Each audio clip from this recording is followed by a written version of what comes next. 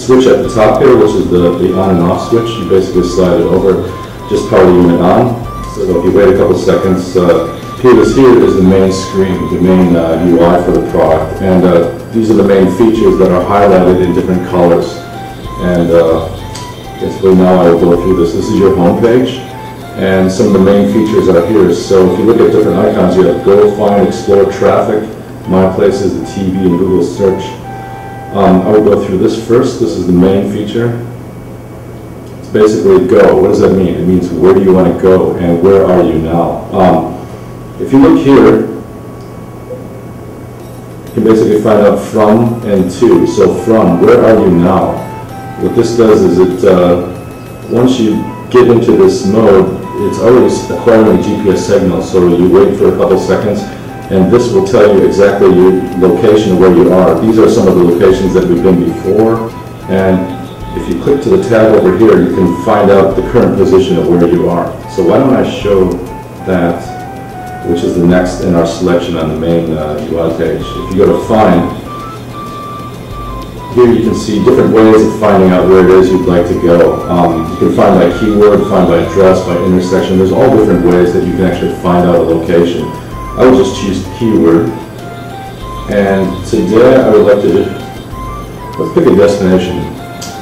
Since it's early in the morning and I'm a bit tired right now, I think I'd like to have a coffee. So why don't we look for the nearest Starbucks. So here, you would just type in then, via the touch screen, you type in Starbucks. So very simple like that, and just click the OK button. So now what the product does is it starts searching, and it will search basically all the Starbucks that are preloaded on here, basically all the Starbucks in the country that you live. And the battery is low, as you can see.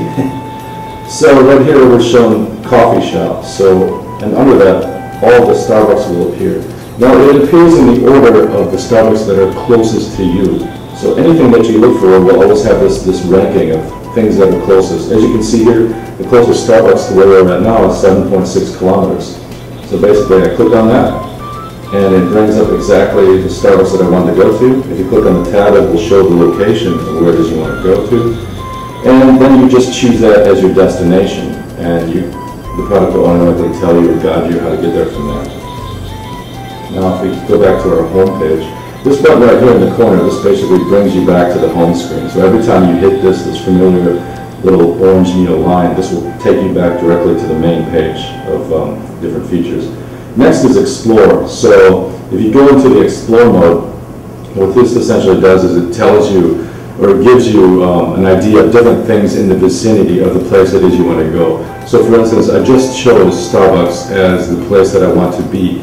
But after I finish drinking my coffee, maybe I want to go shopping with some friends, or maybe I want to look around and find out what's in that area.